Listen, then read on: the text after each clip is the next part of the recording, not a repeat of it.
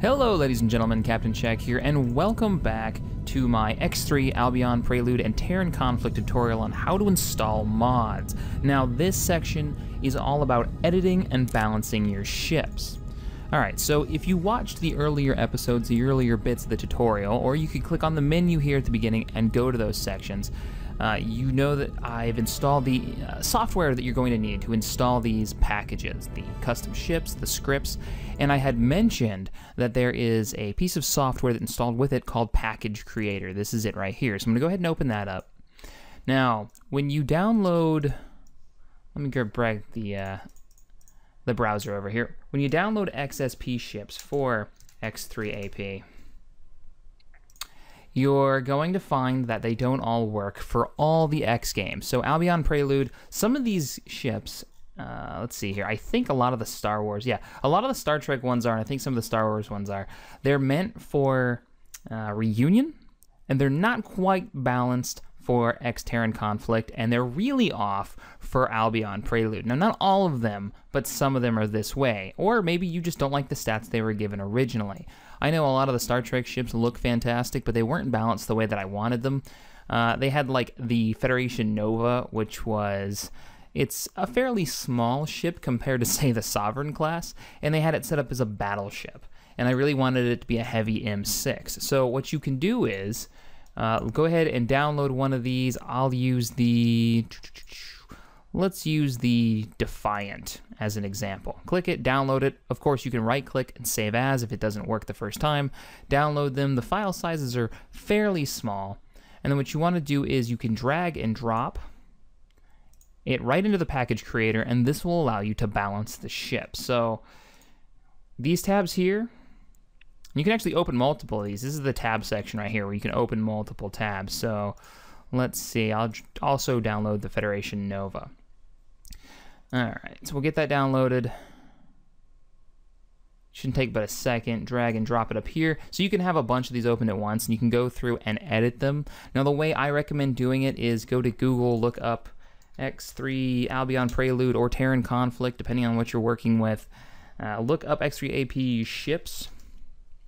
And there's this Rogue's X3 AP site, and this will give you all the stats for the ships that are already in the game, and you can use these stats to balance the ships that you're downloading and make them in line with what's already in the game, so you're not too overpowered, you're not just blasting through everything. Now you can use the ship balancer to edit all kinds of stuff. So I'll go ahead and walk you through it here. If you go under ship settings, here's where you can add it to shipyards. So if we want the Defiant sold at the Boron shipyard, the Paranid and the Talati, we just check them, and now we'll find this ship in all those shipyards.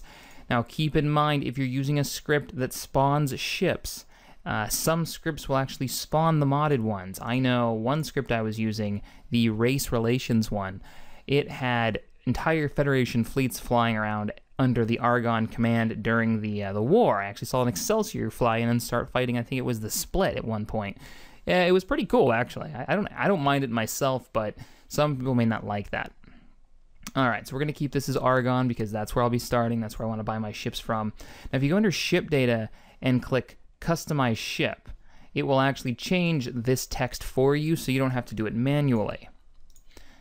And it'll do it in a menu, much easier than trying to sort through all that text. Primary game, this honestly doesn't matter. This doesn't actually change anything that I'm aware of.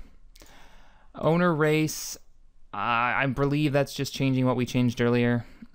Now, you can change the ship classes. I'm going to warn you right now, ship classes, if you take an M2 and change it into, say, an M6, an M2 is a giant capital ship class, whereas an M6 is more like a frigate or a cruiser.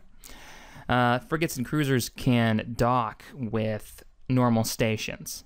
M2s cannot. So if you take something the size of an M2, make it an M6, it will attempt to dock, kill itself and the station. So be careful with that. Alright, so going through here, how many docking slots does it have? How many ships can it actually hold? It's all that actually changes. Going down, you've got minimum and maximum cargo space and the class of cargo space. If you're not familiar with X3, you've got different sizes of cargo. Some items in the game can only be carried around by certain cargo ships. So ST is an entire station, so that should be reserved for the biggest of ships. XL is more the, I believe the destroyers can carry XL, and some of the actual freighter ships can carry XL. Here's the pricing.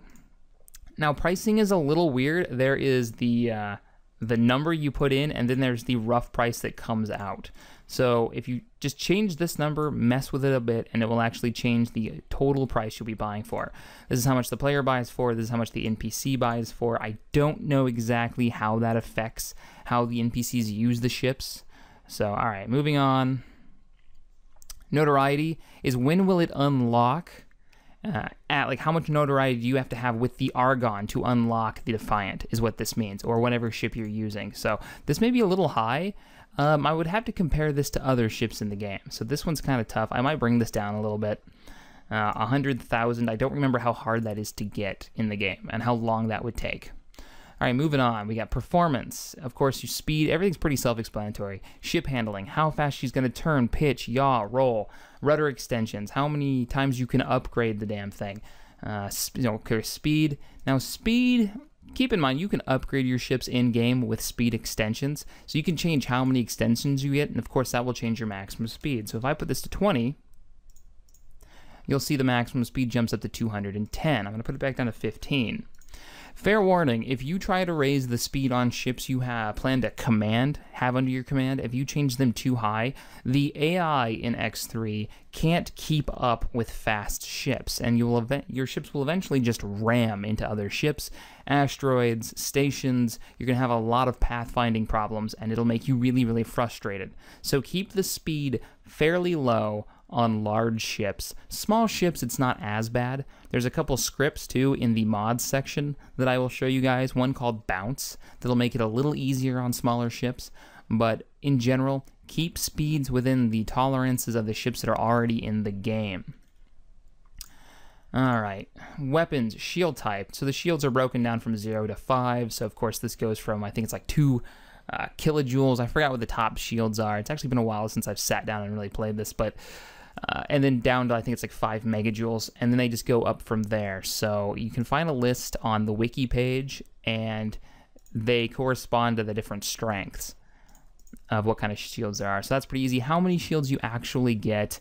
Hull strength. Now this is a big one if you're coming from Terran Conflict. If the ship you're modding was originally made for Terran Conflict, you're going to find the hull strength to be really, really low. The average, I think it was the big battleship for the Argon, had like 500,000 hull for Terran Conflict. Well, in Albion Prelude, they boosted all that, and it has, no, it was like 50,000 in Terran Conflict. In Albion Prelude, it now has like 500,000 or 5 million, something ridiculous. So actually, we'll look right now. Let's see, the M2 Destroyer, let's do the Argon Titan has hull strength, 5 million. Yeah, so it was 500,000 in Terran Conflict. So you're going to have to go in and change these values. So I would definitely change that up to, 5 million or so, whatever you plan on making it. Of course, it's all about balancing your own game. Model, I don't mess with this too much, so I can't give you any type of suggestions on how to use it. It looks like you can change the effects that are used. Lasers and missiles, these sadly don't actually tell you exactly like what these groups are, which really is too bad. These are the lasers and the missiles that you can use on that ship, what you can actually mount. Now, I don't know which ones these are. I've actually just decided to use for the Star Trek ships I'm using that are done by Marathon Monkey, the author. They're actually in this list. There he is. Megatherian Monkey. Now, he's done a bunch of Star Trek ships, and the weapon balance, I think, are pretty good, and it's something that I really wanted to mess with because I don't want to have to figure out what each one of these laser groups actually are, and I couldn't find a list for it, so I'm not really messing with that, but I'm sure there is a list somewhere on the forums. I will try to find one if I can, and I'll put a link down below. Turrets. How many turrets does the ship have? Turret points. These are normally set up when they make the ship in the model, I believe, so I haven't messed with this too much. Guns. Now, this one's kind of important. This is how many guns the ship has and in what direction. Now, I've noticed the Federation ships have a severe lacking of weapons, so I actually clicked, like, let's see here. Top guns. We'll do... All right, top guns. It's got 4 guns there. You can click add gun. You just added another gun slot to it. And we can add a turret dummy on there, which is where it fires from, I believe. And that's how you add guns. So there you go. That's how you balance your ships. Majority of the time, the only thing you're going to need to change is the hull and probably the price and maybe the speed if you're finding that the AI is ramming into things. Now, once you've edited all this, I recommend you save it. Just click save and then actually go to wherever you download, you have it saved to, run it, install it like I showed with the plugin manager, and you should be good to go. All right, and that is that's how you balance ships. It's pretty easy, not too bad. It's a little daunting going through and making sure everything is right, but if you want a balanced game and you want to use modded stuff, like I said at the beginning of this video, X3 is a pain to mod properly.